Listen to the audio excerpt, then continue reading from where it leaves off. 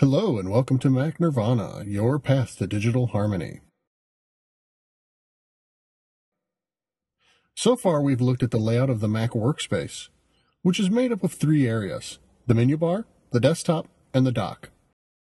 We've also spent some time examining the dock. Today we're going to start working with the menu bar. Now the menu bar is this area up here at the top of the screen. The menu bar is separated into two basic areas. To the left, we have a series of menus that contain commands and functions. And to the right, we have a series of menus that deal with info and settings. Let's start with the info and settings. Now here we can see the time, maybe your name, and a series of icons. When you use your mouse or trackpad to click on one of these icons, you'll see a menu drop down, which will reveal settings and adjustments you can make to your computer. Here's an icon for a speaker, and depending on how loud your volume is set, the speaker will have sound waves coming out of it. When you click on the speaker icon, a menu drops down, presenting us with a volume slider. With your mouse or trackpad, you can click on the slider and adjust the volume coming out of your computer speakers. If you click on this icon here, which represents your Wi-Fi or wireless internet connection, you'll see a list of Wi-Fi networks that your computer currently sees. This is not a list of every Wi-Fi network that you've ever used, but only the ones that are currently in range of your computer right now. Here we have the Bluetooth connection. If you're using an iMac, you'll see your keyboard and mouse here. If you have a notebook, you may not see anything at all here. This menu may actually be grayed out. Now, this circular arrow with clock hands is related to Time Machine. Time Machine is the software that Apple builds into every Mac to make backing up your data really easy. If you're not using Time Machine, we need to talk. Now you have time, and if I click on the time, it'll actually drop down a menu that'll present me with the date. Now at the bottom of the time list, we see a shortcut to the time and date preference where you can make adjustments to the overall time and date on your computer. The time and date preferences themselves we're going to cover in a future tutorial explaining system preferences. On my computer here, the next thing you see here is the words Mac Nirvana. Now this is because this is the account that I'm currently logged into on my computer. When I click on it, I can see a list of other users on the computer. If you have the only account on the computer, or your computer set up to require a logout in order to switch users, you won't see this. Now this is okay. There's nothing wrong with your Mac. It's designed to be customized, and mine's just set up differently than yours. Now there's this magnifying glass, and when you click on it, you're presented with an empty field. But notice this blinking line here. This is the computer's way of telling us that this field is designated to receive text, and it's ready for us to type. Spotlight is a search function on the Mac. I can simply start typing, and Spotlight begins to list matches. If I type a name, it shows me contacts in my address book, people I've emailed, or who have emailed me, documents that contain that name somewhere within that document, songs by an artist or songs that have that name in its title, photos that I may have tagged. It even gives me the option to search the internet. Whoa, this is a lot of information. Anyone feeling a bit overwhelmed? It's okay. Let's talk about this tool for a moment. Have you ever thought that you had a document right there on your desktop and yet you still can't find it? Or you know you got an email from somebody, but you can't remember when they sent it and you're just not seeing it in your inbox. Type the name of the file, the person's name, the topic, or as close as you can come to it, and Spotlight will begin to display everything on your computer that might be that missing document or email. This is a tool for finding stuff. So when you're super frustrated looking for something on your computer, take a deep breath, click on Spotlight, and type what you're looking for. All right, let's take a look at the left side of the menu bar. These menus provide access to the commands and functions of the apps that you use. If I need a new folder, I go to the File menu, I click on the word File, a menu drops down. From there, I highlight and click on the word New Folder. But it's important to know that I have to be in what's called Finder in order for the new folder command to be present within the File menu. You see, the contents of the menus change depending on which application you're currently working in. I'm going to move my cursor arrow to the dock here and with a single click, I'm going to launch Safari, the web browser. When I go back to the File menu, new folders no longer an option, because creating new folders isn't related to surfing the internet. Also here, notice I have more menus in the bar. Bookmarks weren't there before, nor was history. Now if I go back to the dock and click on Finder, bookmarks and history go away. Safari allows you to use bookmarks to return to the websites that you've visited in the past. Finder doesn't visit websites at all. Now, a common question is, if these things just change, how do you find the command you're looking for? You want to get in the habit of looking at the upper left-hand corner of your screen where you'll see the name of the app that you're currently working in. So if you're in Safari, but you want to create a new folder in which to store a file, you have to go back to Finder. Once you're back in Finder, the File menu will offer you the new folder command, as we've seen previously. This can feel complicated and slow at first, but as with anything, practice will make you quicker in a very short time.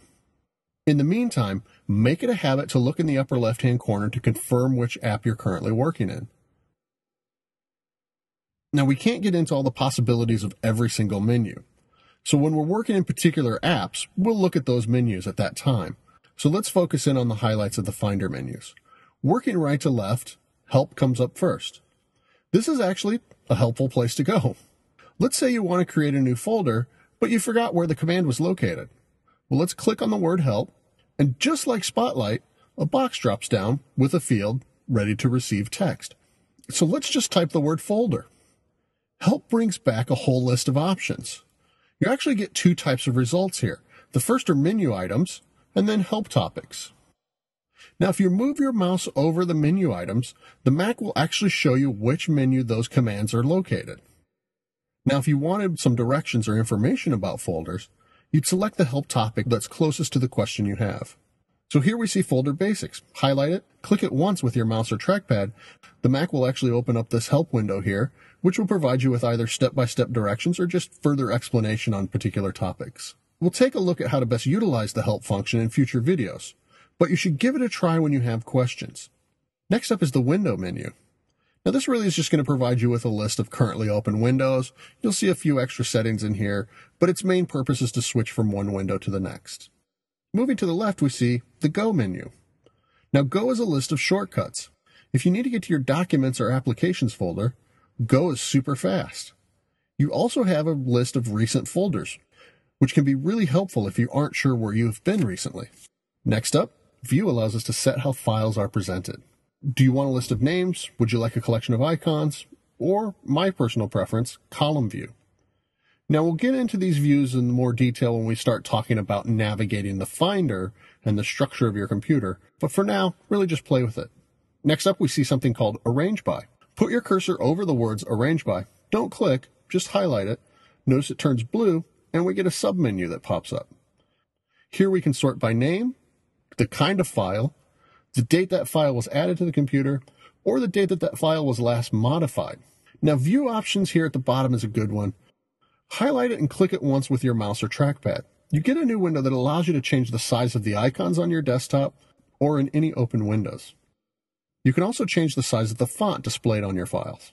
This could be particularly helpful if you're finding them hard to read.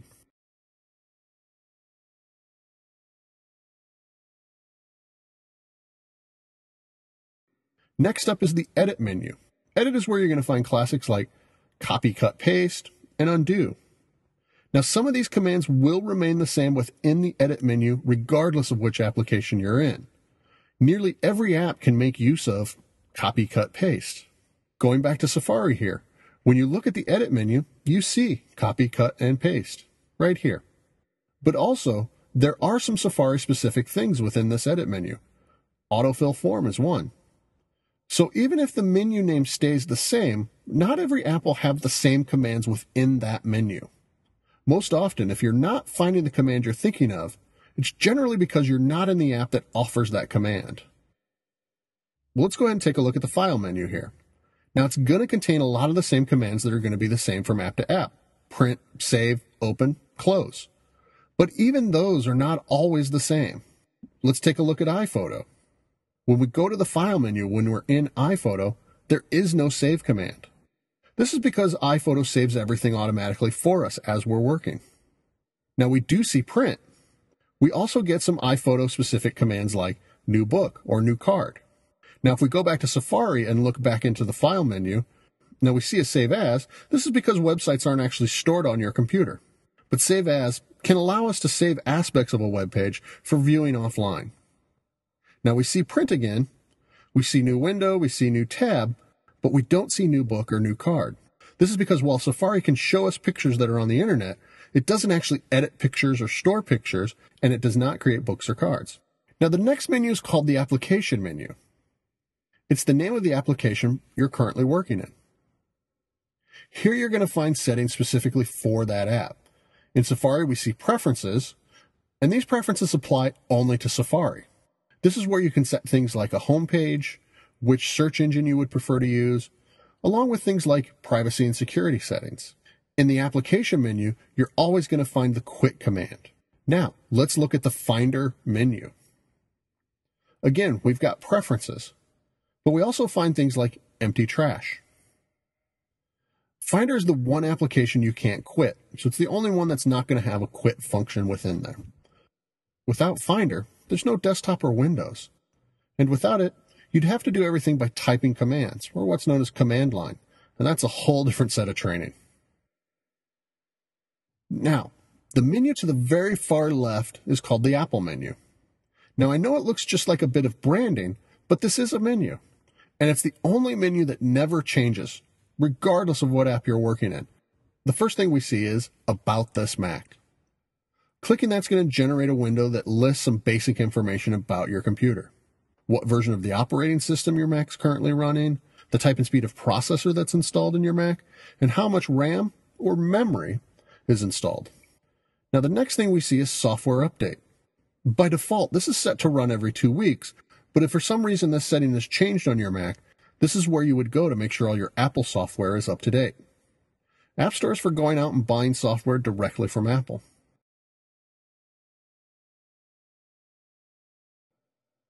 Next up, System Preferences. This is how you adjust how your computer is set up and how it behaves. Now, System Preferences is going to be a video or two all on its own. For now, take some time to look around, but click with caution. If you're not sure what a setting does, please feel free to contact me. The next item in the menu, the dock, we actually looked at in the last video. Now, Force Quit is used when an app stops responding. For Windows users, this is very similar to End Task. If you have an app that isn't responding and is just stalled out on you, go ahead and select Force Quit and go ahead and quit it. Now we see Sleep, Restart, and Shut Down, and they do just what they say.